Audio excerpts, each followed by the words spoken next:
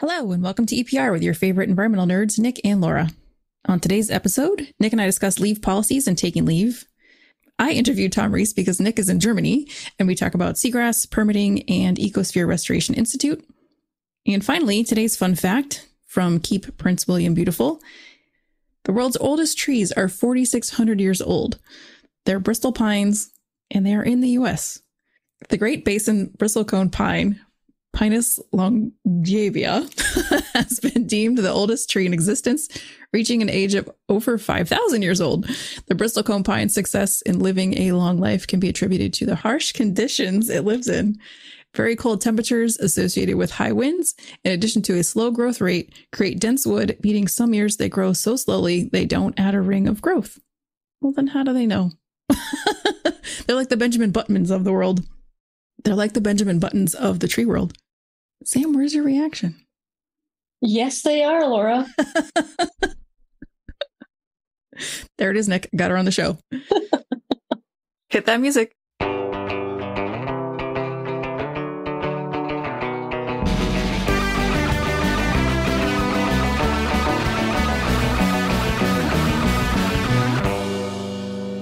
All right. All things considered, our first Ask Me Anything, held on Tuesday, April 11th, went pretty well. We had 13 of our past guests join us and a half an hour of questions from the audience answered.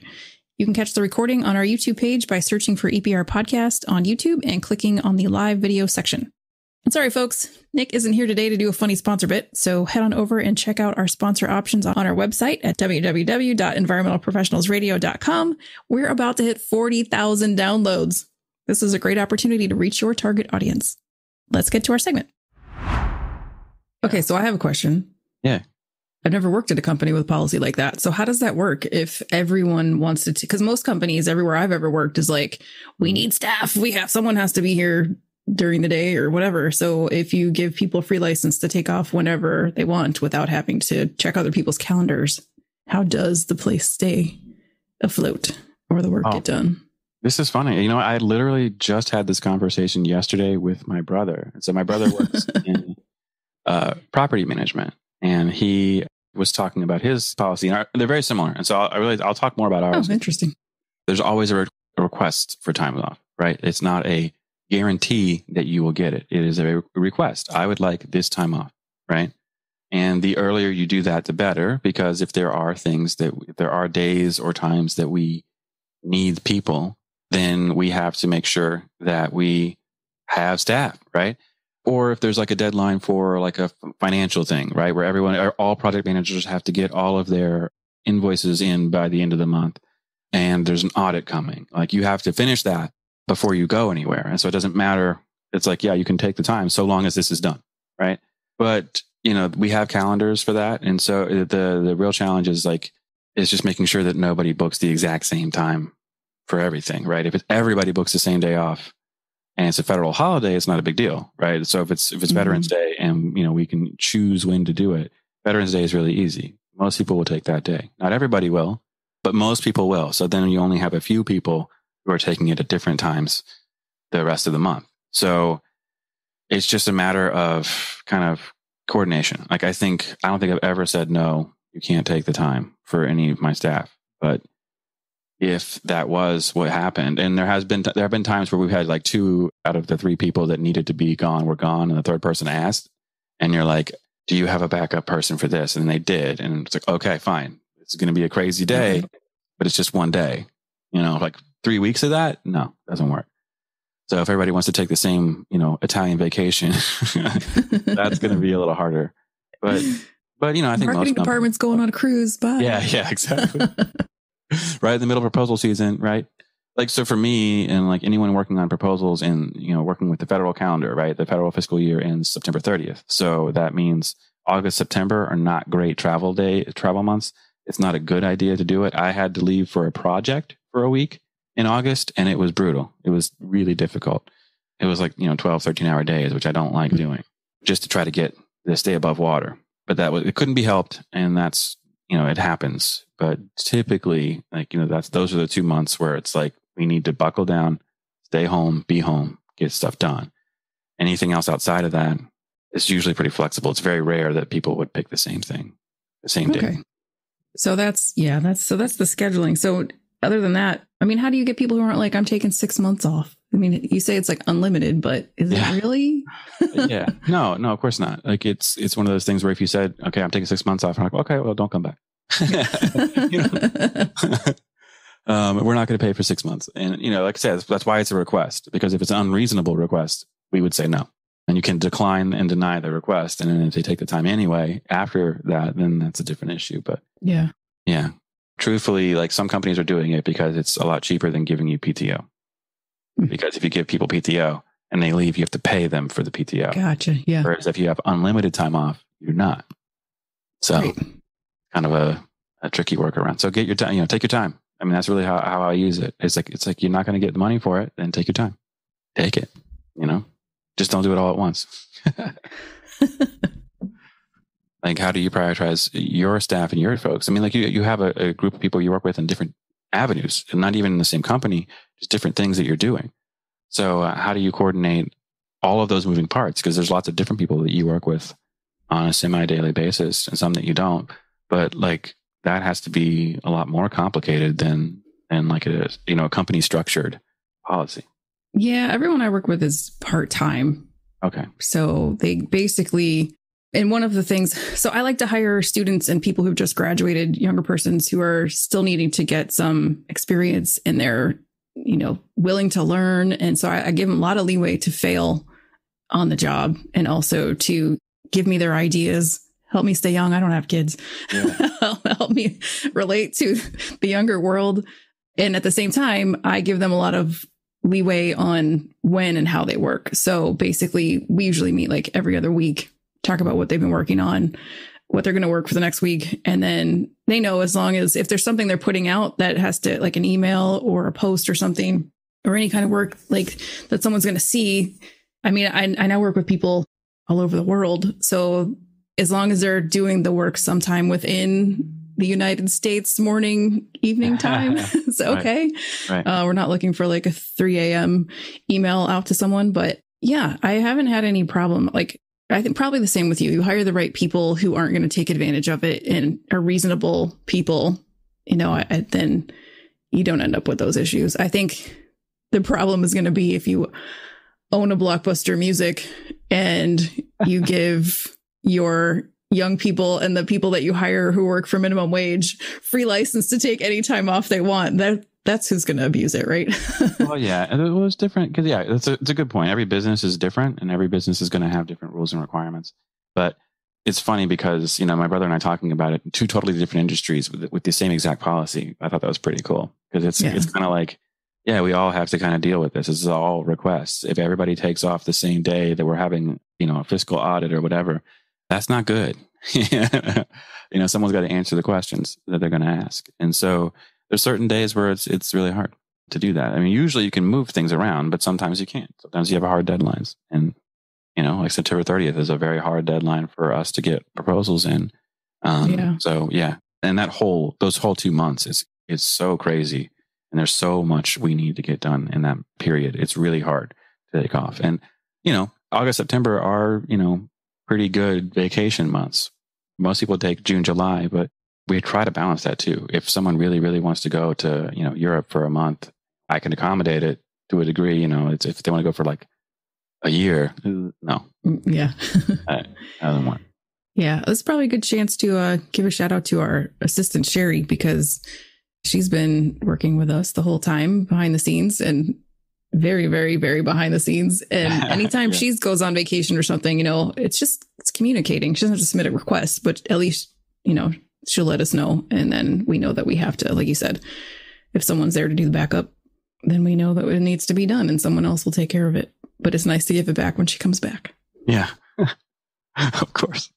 Do you have people that ask to go like travel and work? So instead of asking for vacation or maybe asking for just half my vacation, if I go to Montana, but I'm still going to work half the day, or even the whole time, like do my full-time job somewhere else. Do people ask for remote work for a while or something? I mean, you kind of all work remote anyway. Do you even know if somebody moved to another state for 6 months? We have to know if they move. We have to know that for tax purposes. They're not allowed to just move. Okay. And not tell us. And that's actually a good question because this has come up a couple of times in our group. And I like to know where people are for a couple of reasons. One is, if we're talking time zones, I don't want to bother you and I don't want you to bother me when we're, out of our work windows, unless it's an emergency, right? If there is an emergency, whether it's a natural disaster or whatever else it could be, and I think that you're in that area and you're not, that's not a great thing for us from a safety perspective. Like, I don't want people to worry about the situations. We have somebody who lives, for example, on the coast, and we get hurricanes. And if that person is not there and they're, they get battered, and I'm, really concerned about that, I would like to know. On a whole, it doesn't really matter. I try to say, I don't care where you are. I just care that it gets done. I don't. But at the same time, I also want everyone to take time. Like, if you're going to be in Montana for a month, take 2 weeks off, enjoy not working.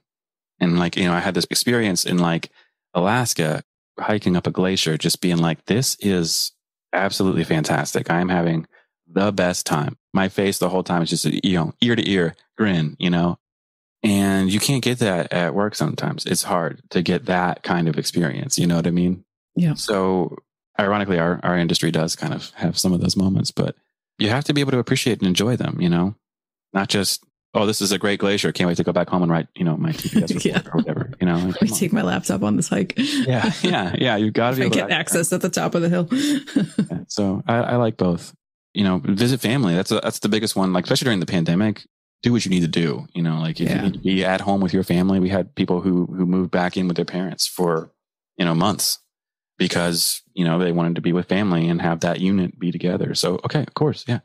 That doesn't matter at all. Just, I don't want to be like, hey, I need you to run to the post office in, McLean, Virginia and pick up something for the company.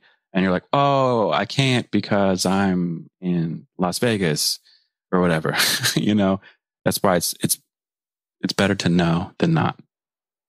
Right. Yeah, that makes sense.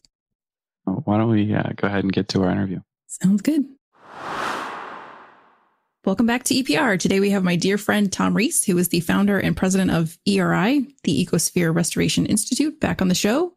Nick is off having a great time in Germany, so we will be doing this one solo. So Tom, thanks for being here. Welcome. Thank you, Laura. It's good to be back. So how have you been, Tom? Last time we talked, you were still working full-time with ESA, and now you are retired. And are you full-time now with ERI? I am, Laura. After 40 years of working full-time, in the last 20 doing Ecosphere and ESA, it feels good to just do one of these. I could only imagine. So I know that you had to work the last couple of years that you were still with ESA after they had bought Shada, right? So you were actually with Shada most of that time. Challenging my brain here. And so do you have any lessons learned for people when their companies are bought out by another company? No, that's a great question. When I was at Shada, we had a lot of companies wanting to acquire us, and we just said no for many years. But then we had a company that was very persistent. So we said, let's at least go through this and see what it's all about. And in the end, it's a point where you have to make a decision. So we asked for the weekend to think about it.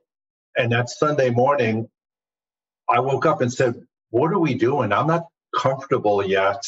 And why are we letting firms come to us? Why don't we look for a firm? So we asked the firm to put it on ice for 6 weeks. And then I made some calls because I'd heard about ESA out of California, and they seem to have very similar ethics and corporate culture. So I called the president, and he said, you know what, you were on our list to contact one day. So we started a whole conversation, and it was such a perfect match. I didn't want all our employees to be looking for a job when Sandy Shada and I wanted to retire. Right. So we really wanted a place for our employees. And again, it was such a perfect match.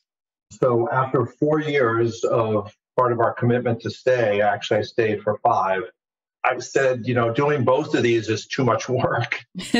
And plus, I just heard 65, and I'm like, maybe I should cut down to one. So as of beginning of this year, I'm just doing Ecosphere. Awesome. And so far, how are things going now that you can dedicate more time to Ecosphere? Well, it's going great. I mean, I didn't realize how much pressure it was doing both. I mean, it really felt like a weight, physical weight came off my shoulders. So even though I'm still kind of right now working 30 hours a week, it sure beats the 60 plus. Right. That's what it was. Yeah, that 5 years went by fast. I remember when that all started, right? Yeah, time is flying, especially as you get older. Right. And then so they made you stay on for a couple of years before it's not like you sell the company and you just ditch. So that's correct. It was a 4-year commitment. And, I stayed for 5 because I really liked it. I liked who I worked with. I liked the work we were doing. It just was I could feel the stress on it. And again, 20 years ago, when I started doing both, it was no big deal. But the last 5 years, I felt it. And so you just got to say, you think about your health. And I like both of them, but I couldn't do it anymore. So it really feels good now. Yeah, that's really great. And I mean, you're working on, we talked about this last time you were on, 40 projects, and they're awesome projects, both with ESA and then your projects with Ecosphere. But we didn't get to talk about Ecosphere a whole lot, and we focused more on your other work. So why don't you tell us some of the projects and the properties that you've worked on and are currently working on with Ecosphere? Sure. So Ecosphere was started because all the restoration projects that I'd have ever done prior were all on public land. And that's great. Public dollars on public land. But there are many places that should be restored, preserved, that aren't public land. You think of 22% of Florida is public. So almost 80% is off the table when it comes to restoring some properties. So we started Ecosphere as to really push the public-private partnership. And that means I would look at an aerial of an area in historic images, and you'd find an old creek that used to flow to the bay that was dredged in the 1940s. And if we could fix that, because it was right in the Liga-Haline zone, which is a low salinity zone, which is perfect for juvenile fish, that would be really impactful. But it's private land. So if you can talk to private landowners, especially corporations, some of them see the value of doing the right thing. And so we get all the funding and we restore their land, but they have to put a conservation easement over it, permanent conservation. And so it's a win-win situation. So that's what the Ecosphere started. And so when you ask what projects I've been doing, I'll talk about the public-private sector first. And so Tampa Electric Company is our premier partner. This is project number 7, and we've restored now over 70 acres and put 100 acres under conservation easement. That's awesome. And now we're doing a living shoreline project on that same creek. So it's a demo site so waterfront owners can see what living shorelines are about and say, in some places, you don't need a seawall. You really need to protect your property with more natural approach. So I'll stop there, but that's our biggest project under the public-private partnership. We have several other projects where we're working on public land.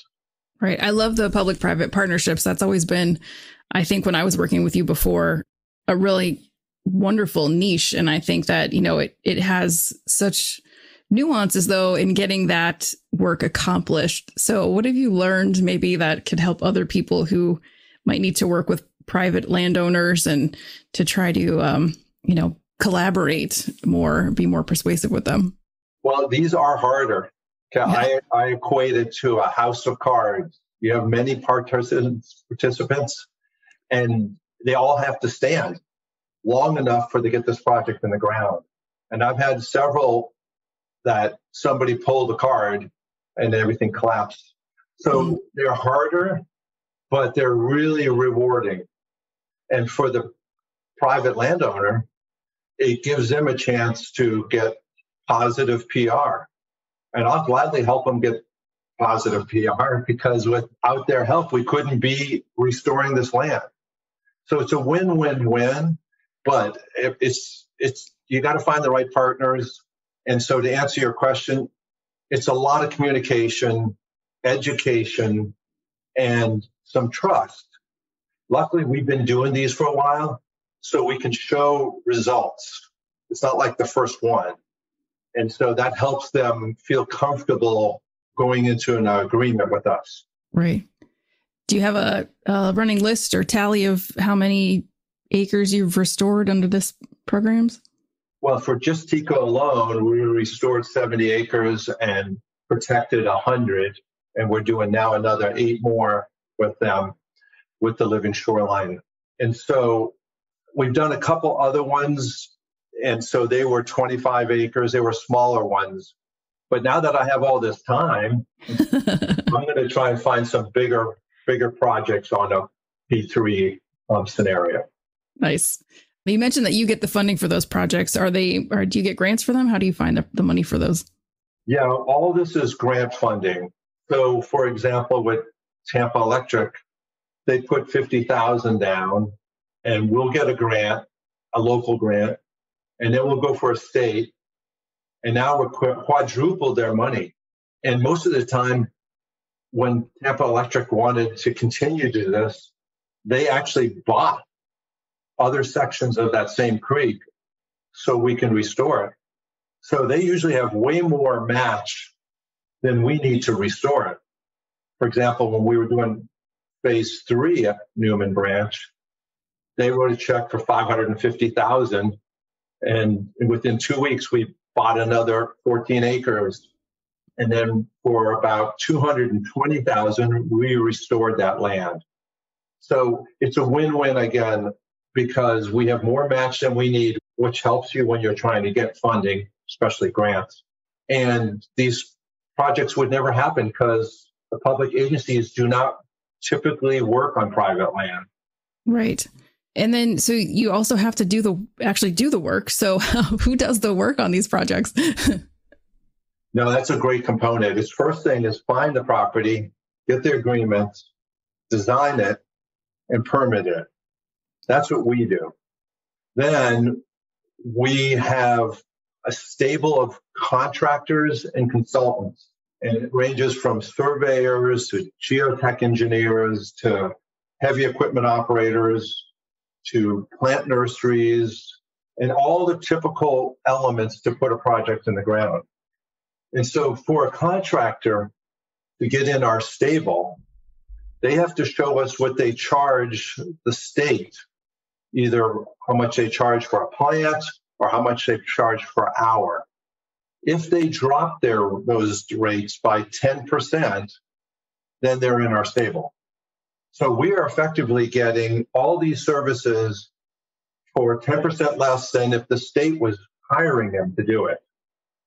So again, it's a win-win. Now, especially for consultants, your profit margin is only at 10 to 12% at best. So if I'm asking them to take 10% off, it's a lot. But it helps because we're not in a hurry to get these done. We're not their normal client that needs to have it done tomorrow. Right. We have time. And so they can take our project off the shelf when they're slow. And so for them, that's their ticket to drop their price. They get to do projects on their time. And we usually get high profile projects or award-winning projects, and their name is on that. So that's the model we've come up with, and it seems to work. That's really great. And then when we worked together, when we first started working together, a lot of what we talked about was permitting and getting through the ridiculously tight processes because they treated you the same as any developer coming in. And I think we made some headways throughout the years, but where are things at now? And I think there's some other activities that you're hoping to change. How's permitting for habitat restoration today? Well, it's still hard. It's amazing that a state agency that's charged with doing restoration has to get a state permit, right? If they are knowing what they're doing, why can't they just proceed? You still need your federal permit, and there are a lot of exemptions through the federal process, like a nationwide 27 from the Corps, which is pretty easy permit to get. It's ironic here in Florida that the state permit is one of the harder ones to get. And then in some counties, they have their own third layer environmental protection. And so you have to get a permit from them. And they were not set up initially for restoration projects. They're set up for protecting the resources from development. And so there's no easy path for them to give us an exemption or expedited permit. And so there has been some improvements in the last 7 years for living shorelines, but it still has a long way to go. And so we constantly are trying to push to get the rules changed to make it easier to do these projects. There's only so much money, and a lot of these grants have timelines on them. And I've had projects almost not go through because it took so long to get the permits. Right. I'll just say that the nationwide 54 that the Army Corps put in 7 years ago is huge for us. Because prior to that, you don't need a permit to replace your seawall, but you need full permitting to put a living shoreline in. So with the nationwide 54, that's an exemption. You just show them that you meet their requirements and you can get this exemption. You can go put the project in. And so the first version of this allowed 750 linear feet of shoreline to be permitted under this exemption, which was great. We had nothing like that before. The redo of it, which came out last March, they lowered it down to 500 linear feet. I'm not sure why, but I wish it was still the 750. That qualifies you to get the quicker permit. So these are things that we're trying to work with the Corps and say, was there a reason? Can we go back to 750 or even higher? And so there's stuff there's always need to be tweaked to make it a little easier. Yeah. So living shorelines, I know that is kind of a Tom Ries thing. And I know that I've learned a lot from you over the years about living shorelines. So what's new? What's going on with living shorelines? Are there any new technologies being used? Any great projects you're working on? I know you mentioned the one with Tico already. Yeah, and we're doing one. Well, we just finished one first for the city of Tampa, where we put 2,000 linear feet in of living shoreline. And so we're constantly doing living shoreline projects. I have 2 more that are in the pipes as far as trying to get funding for them.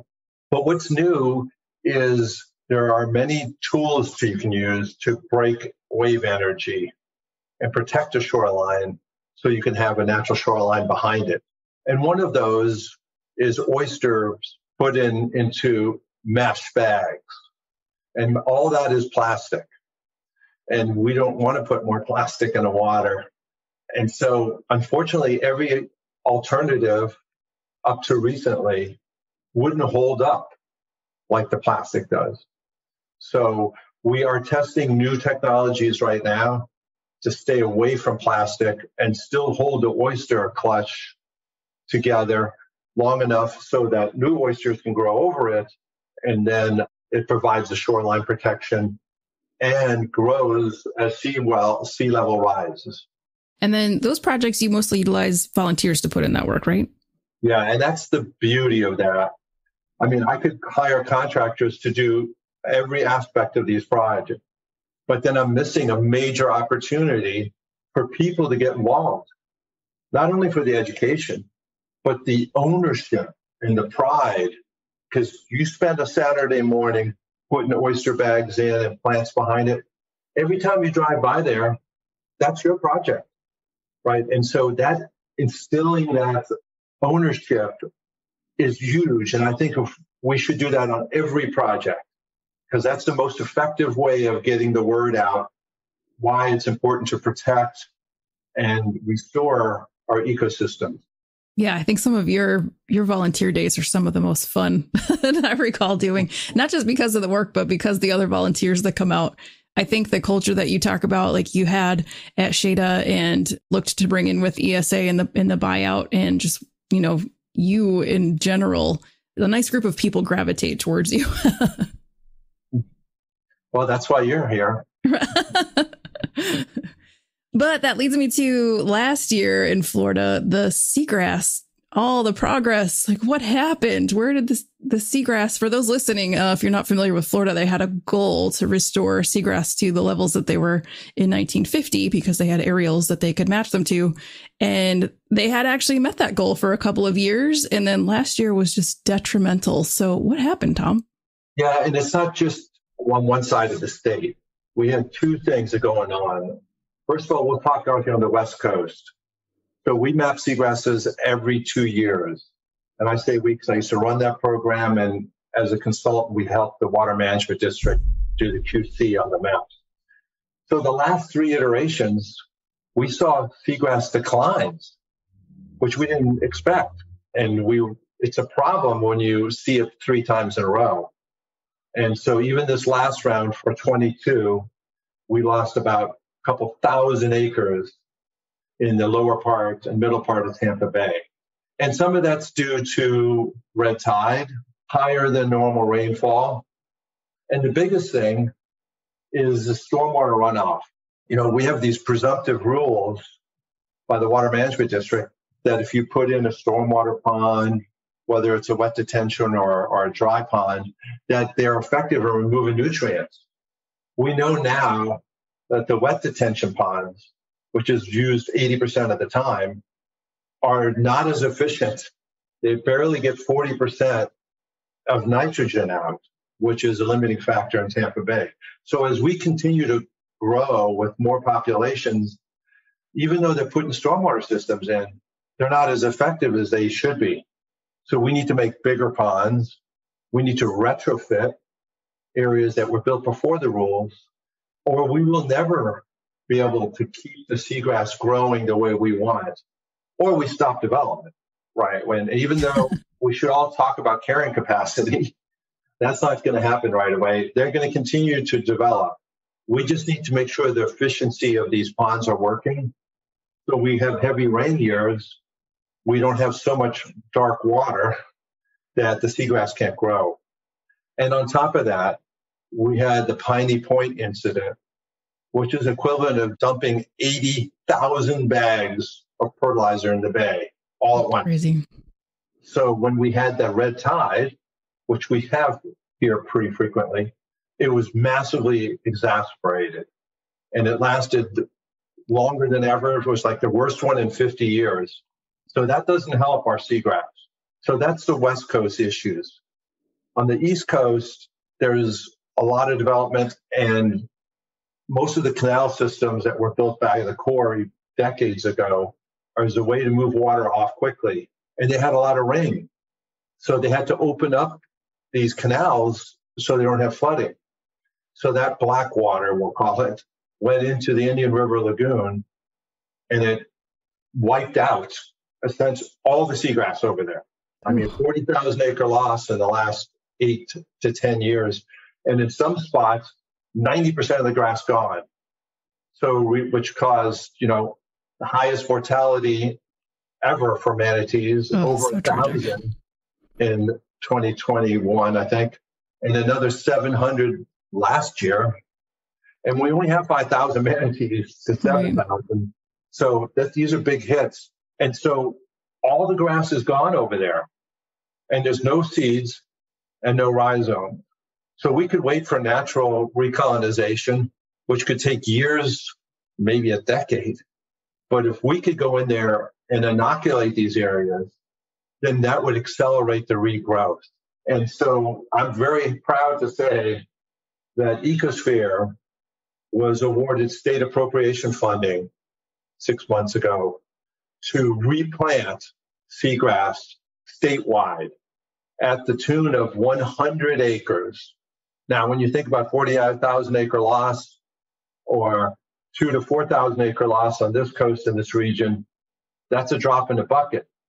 But in these areas where there's no grass at all, getting some grass in these locations is super important to get it to start growing again now that the water quality is back.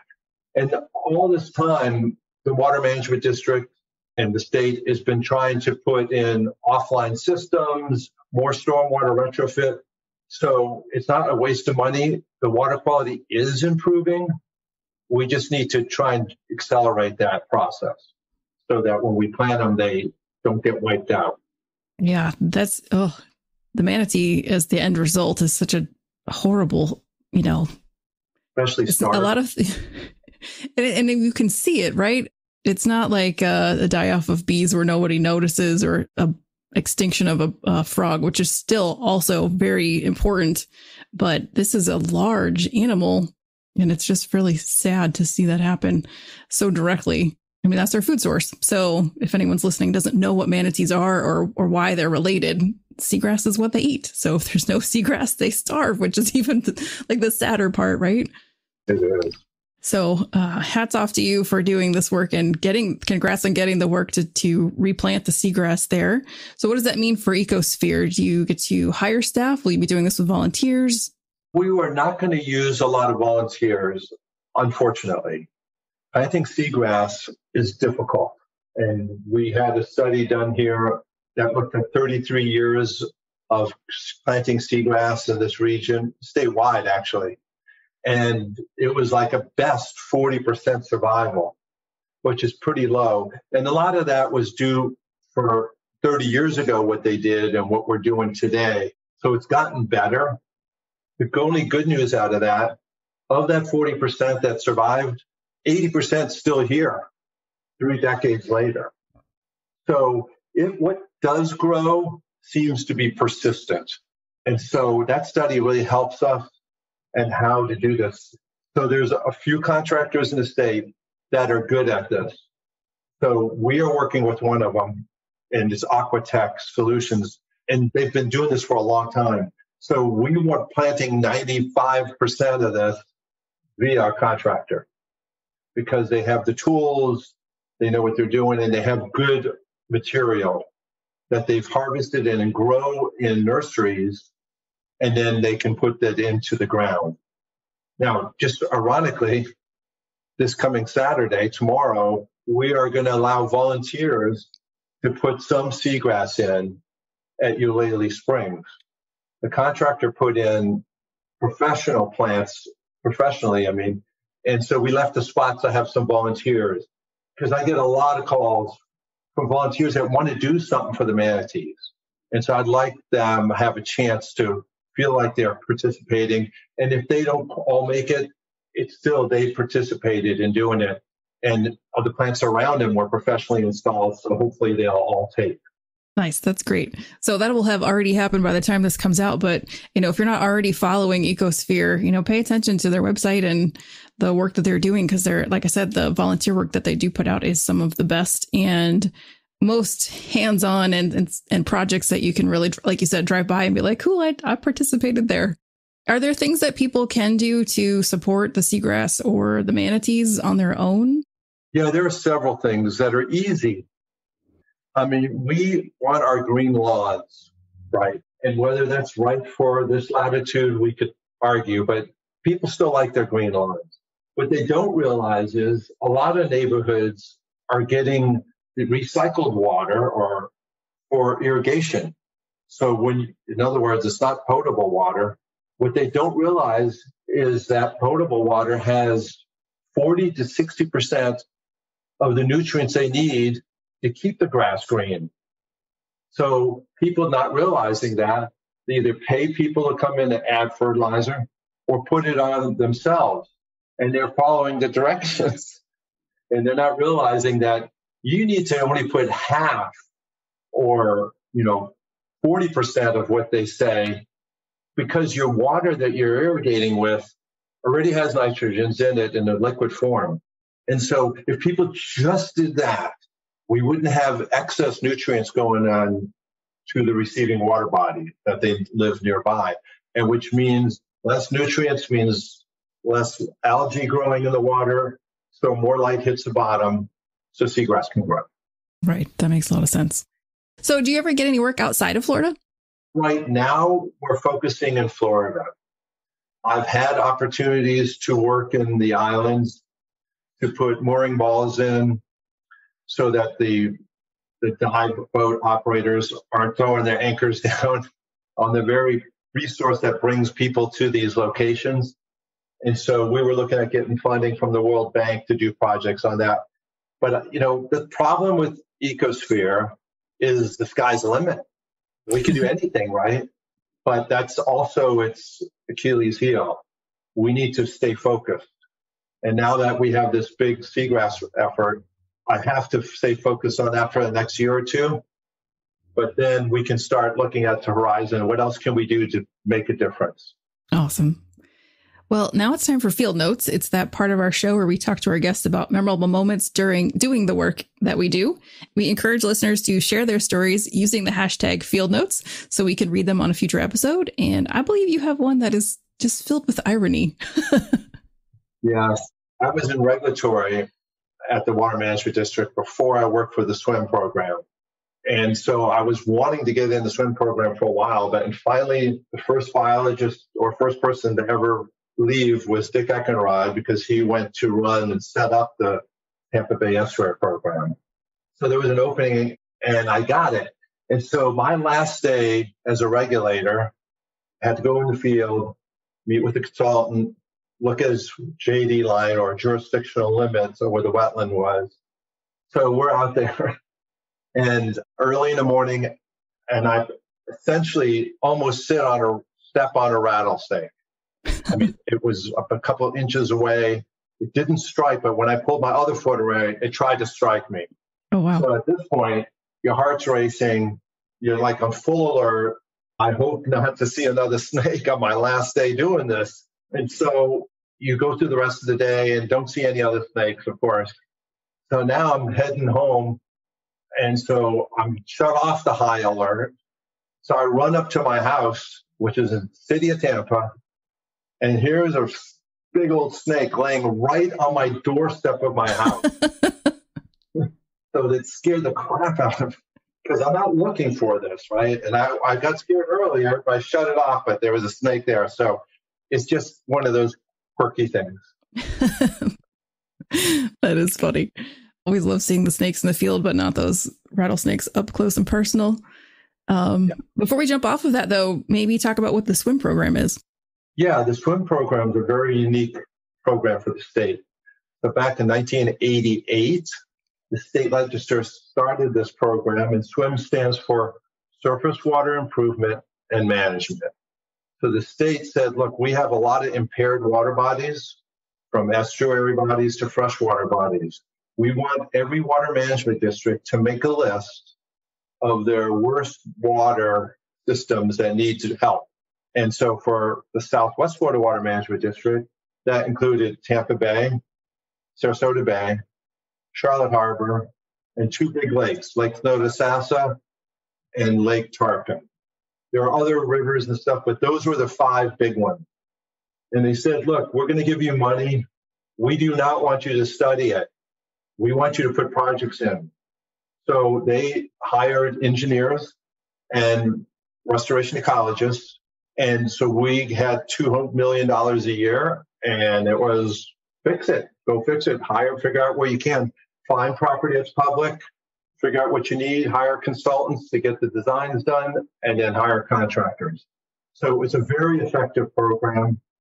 I should look up the numbers, but it's thousands of acres restored and tens of thousands of acres water quality was improved by retrofitting non-existing stormwater systems. So it's really effective. I love working there. It was like the dream job. But my business partner kept pushing on me to come join her. And luckily for those 22 years, we were able to help the swim program put projects in. So my entire career was really a lucky spot for me. So all I ever did was habitat restoration projects. And that's kind of why I wanted to do Ecosphere. first for the P3s, and secondly, because I want to give back. I want to do more of this type work. And that gives us an avenue to work on private land. Yeah. And I'm just so glad you're doing the work because it is great. I looked back at the salt marsh at Cockroach Bay that we worked on together, and Google Earth, it looks amazing. It takes a while, but man, it's coming back nicely. Yeah, it looks great. But I have one question for you that I'm wondering if your wife asks you too, if you are ever going to retire. Yeah. My wife, Karen, is like, I thought you were retired. You're sitting in your office 30 hours a week still. And I counter going, well, it's not 60. But it's a good question. I'm trying to find a good balance. I want to still do this for a while. I'd like it to be more like 20 hours. So if I probably need to try and hire somebody to not only learn this and help me, but somebody needs to keep this going because I'm not going to work forever, right? But I'm not ready to retire yet. So I'm trying to find that nice, sweet spot where I can still do things I want to do and be retired, but still have my hands in this. That's great. Well, I hope that you are enjoying both the work and your less than 60 hours a week right now. And we're running out of time. So is there anything else you want to talk about we didn't touch on? Not particularly, but I do want to thank you for doing these podcasts, because the more you put the word out, I think it benefits our professional industry and networking, and it creates partnerships potentially. And so it's very important that people know what we're trying to do and how that can align with what other agencies are trying to do so that we can work more collaboratively. Awesome. Thank you. Well, appreciate that. Well, this has been really great. And like you said, this is all about this. What this podcast is about is letting people know what the work is. If you've never done this work before, what kind of work people are doing. Somebody out there listening might not even know that planting seagrass is a job you could have, and that there are people out there who aren't doing what they might think environmental professionals do. We all do lots of different things, and there's lots of different avenues. And so the one thing we want to leave people with is, where can they get in touch with you? Well, you can always get to me through our website, which is Ecosphere Restoration Institute.org. And you can contact us there. We're always looking for a little bit of financial support, but mostly we would like you to participate. So check us out and we'll get you out on some jobs. Awesome. Thanks, Tom. Thank you so much for being here again today. Thank you. That's our show. Thank you, Tom, for joining us today. Please be sure to check us out each and every Friday. Don't forget to subscribe, rate, and review. Bye. See you, everybody.